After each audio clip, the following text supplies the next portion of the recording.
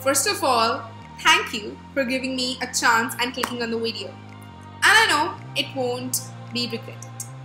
This video is about a book that was a bestseller in its time and is said to have inspired the high-budget movie named Thugs of Hindostan.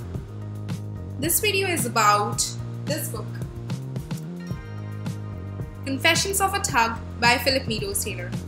And I assure you, this book is a blockbuster in itself. While reading this book, a reader's discretion is recommended because this book does contain some explicit descriptions of the crimes committed hereunder. Let me reassure you that the story is more than a crime. The story is of a person who commits such crimes and what does he think while doing it. Often while reading the newspapers or listening to the news, we think to ourselves, who would do such a thing? After reading this book, you will know who would. They would.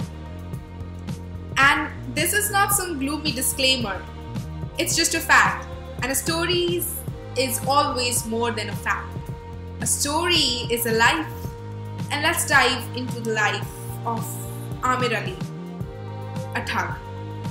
The story is of a boy who at a tender age of 5 becomes a victim of the most cruel profession, thuggy.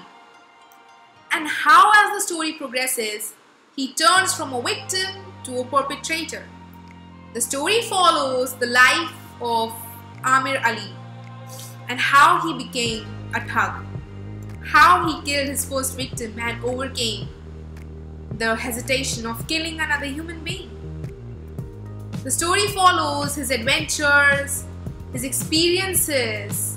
We see how his story changes from a lavish life to a mere existence.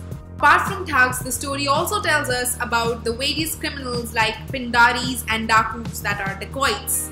The story tells us about loyalty that the thugs had for each other and also the betrayal that existed and that ultimately destroyed the thugs. The story tells us how a thug loves, because he doesn't love as a criminal, he loves as a human being, just like any other human being. How he has different relationships and different affairs in all three.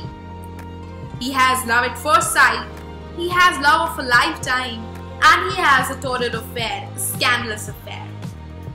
The story tells us how a thug kills without remorse. But it also tells us how a thug grieves for the death of his own. How a thug can kill numerous people without the blink of an eye, and how one death can change everything for a thug.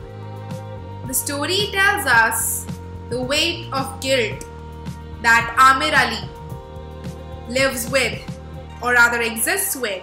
The one death, a death that he cannot reverse and a death that he regrets. A death that makes him think that he is in the wrong profession. The story is how a thug deceives and how a thug is deceived. The story is how Amir Ali is created as a thug, and the story tells us how he is destroyed. The story tells us he is caught and punished. But the universe, the karma, has a different way and a more cruel way of punishing. And we see that he is punished and justice is done. We see how he is caught 3 times and how he walks away each time. We see how he kills and we see how he survives. We see a human being turned criminal. We feel a moral contradiction while reading his life story because we as a reader start relating to the character of Amir Ali. We feel bad for him in his misfortunes, and we feel bad for feeling bad for a criminal. But my dear friends, let me get you out of this moral conflict and tell you, you don't feel bad for the criminal. You feel bad for the human that Amir Ali is. The story connects the reader and the criminal at a level beyond crime. It connects us on a human level. Amir Ali's story is a mixture of every emotion and every aspect that makes a Bollywood movie a blockbuster.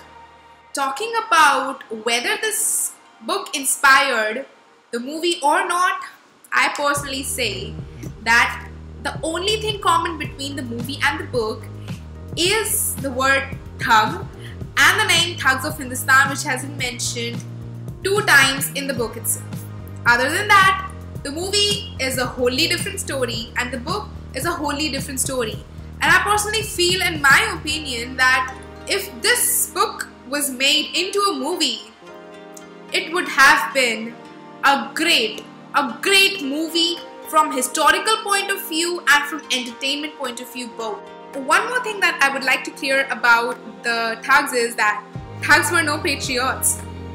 Before the Britishers, they used to kill Indians, and after the Britishers came, they rarely attacked any Britishers because Britishers were usually armed and had no jewelry on them, and it would risk being exposed attacking a Britisher's, hence they rarely attacked them. And another thing, when your elders tell you the times have changed for the worse, it was better in their times, read this book and you'll know that you're lucky to be alive in this century. Other than that, read this book, understand what thuggy is, what a thug is. This book is historically a great read. Once I finished the book, I felt that it was worth the reading. It expanded my horizon. It made me think. And I personally feel any book that makes you think, it's a good book to read.